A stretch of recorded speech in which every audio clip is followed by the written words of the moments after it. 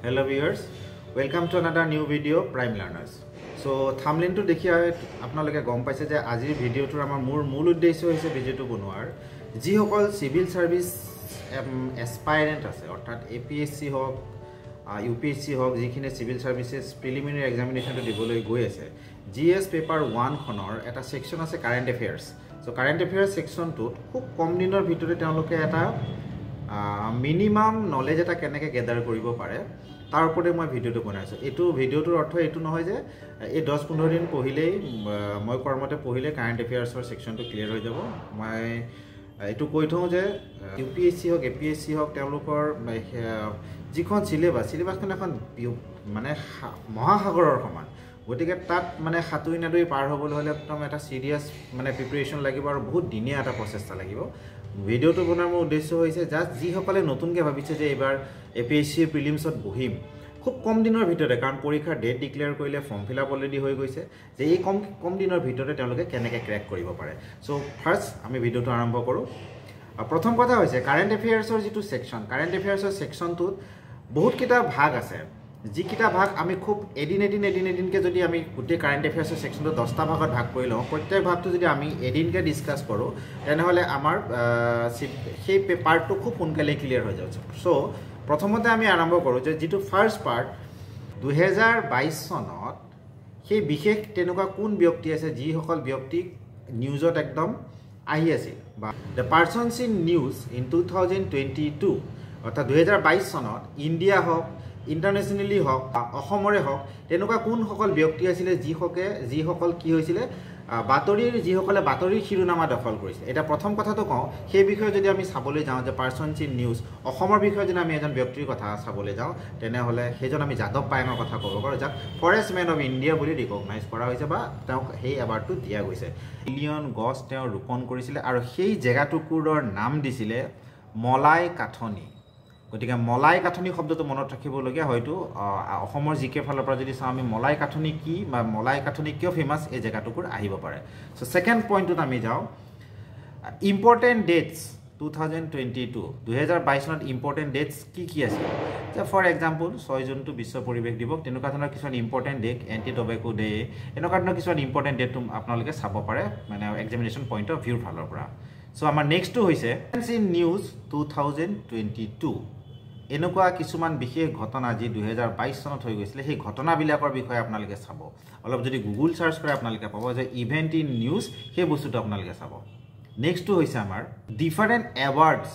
ৰিচিপিয়েন্টস India Assam and ইণ্টাৰনেশ্যনেলি বা গ্লোবেলি কি award পাইছিল এটা এৱাৰ্ড পোৱাৰ ভিতৰত আপোনালোকে ডাঙৰ এৱাৰ্ডবিলাক চাব পাৰে ফৰ এক্সাম্পল নোবেল প্ৰাইজ এটা নোবেল প্ৰাইজৰ বিষয়ে কওঁতে আমি নোবেল প্ৰাইজৰ ক্ষেত্ৰত সাধাৰণতে নোবেল পিস প্ৰাইজটো নোবেল প্ৰাইজ ফৰ মেডিচিন এইকেইটা খুব ইম্পৰ্টেণ্ট এইকেইটা বা নোবেল প্ৰাইজ ফৰ লিটাৰেচাৰ সাহিত্যৰ নোবেল বঁটা কোনে পাইছিলে কি কামৰ ওপৰত তেওঁ পাইছিলে তো মই এটা সিম্পল এক্সাম্পল এটা দি দিওঁ যে 2022 চনৰ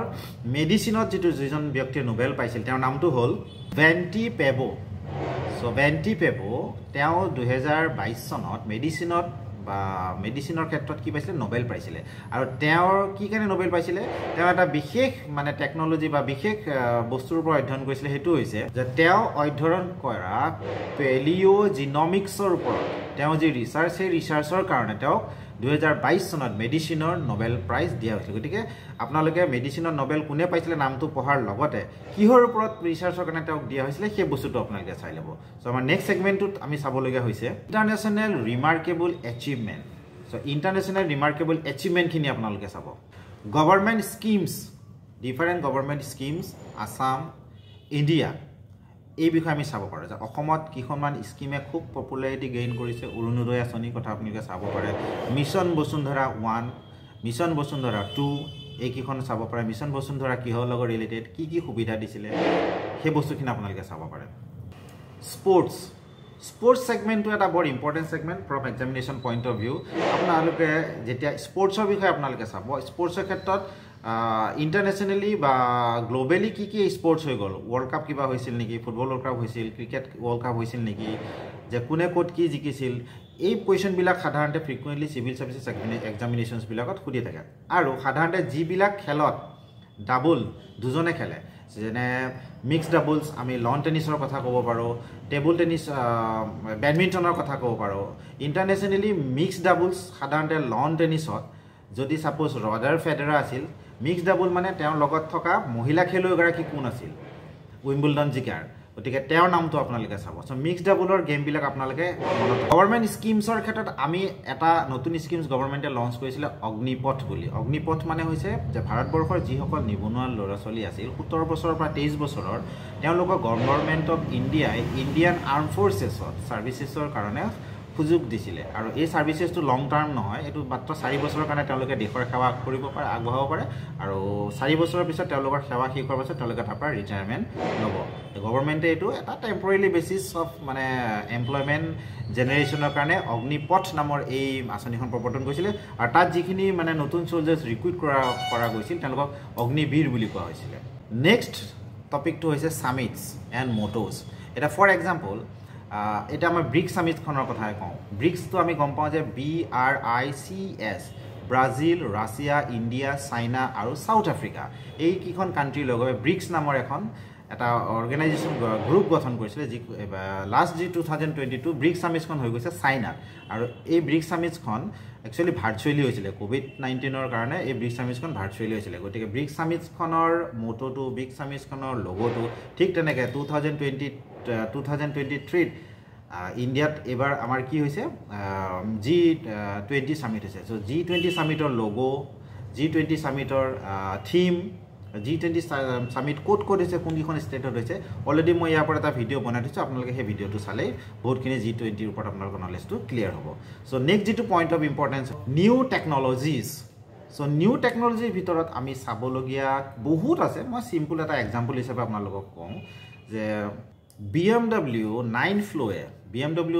বিশ্ববিখ্যাত কাৰ নিৰ্মাতা প্ৰতিষ্ঠান তেওঁলোকে এখন গাড়ী উলিয়াইছে য'ত নেকি কালাৰটো অটোমেটিক্যালি কি হৈ থাকে গাড়ীখনৰ চেঞ্জ হৈ থাকে গতিকে এইটো এটা new technology colour changing technology বুলি আমি যেটো ক'ব পাৰোঁ তে সেই বিষয়ে আপোনালোকে চাব পাৰে সো সেই টেকন'লজিৰ যোগেদি আপুনি এনভাইৰনমেণ্টটো চাই আপোনাৰ নিজৰ মুডটো চাই পেলাই গাড়ীখনৰ কালাৰটো কি কৰিব পাৰে চেঞ্জ কৰিব পাৰে ডেফিনেটলি ডিফাৰেণ্ট টেকন'লজিজ তাত আছে ঠিক তেনেকৈ এটা স্যামসাঙে এটা গ্ৰীণ ৰিমোট বুলি এটা ৰিমোট উলিয়াইছে যে গ্ৰীণ পেলনীয়া সামগ্ৰীৰ পৰা তেওঁলোকে ৰিমোট প্ৰস্তুত কৰিছে যেটো মানে গ্ৰীণ ৰিমোট বুলিও ক'ব পাৰি to sum up the video' আমি কি ক'ব পাৰোঁ প্ৰথমতে আমি চাব লাগিব news 2022 important that's 2022 events in news 2022 different award recipients globally in India in Assam international remarkable achievements by different countries or by different personalities different government schemes implemented in the year 2022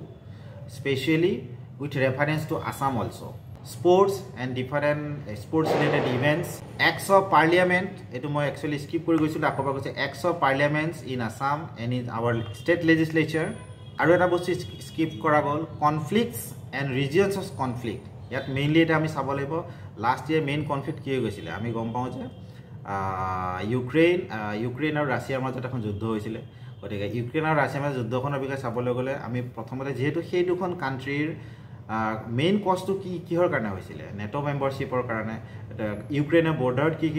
country আছে কোনখন চহৰ আটাইতকৈ বেছি ক্ষতিগ্ৰস্ত হৈছিলে এনেকুৱা ধৰণৰ বস্তুবিলাক আপোনালোকে চাব পাৰে ডিফাৰেণ্ট মিলিটাৰী এক্সাৰচাইজেছ মই এইটো স্কিপ কৰিছিলোঁ একচুৱেলি এইটো কি বস্তু হয় যে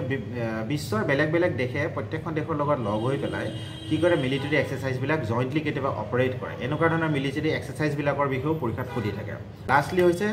নিউ টেকন'লজিজ গতিকে নিউ টেকন'লজি কি ইনভেনশ্যন হৈছে নিউ টেকন'লজি কি আহিছে ইয়াৰ ওপৰত আপোনালোকে চাব সো এই বস্তুখিনি যদি আমি সাম আপ কৰি লওঁ আৰু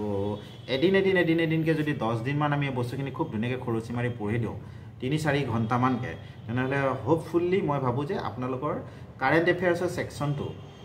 100% নহ'লেও 70% ধুনীয়াকৈ ক্লিয়াৰ হৈ যাব সো আশা কৰোঁ ভিডিঅ'টো চাই আপোনালোক অলপ হ'লেও উপকৃত হ'ব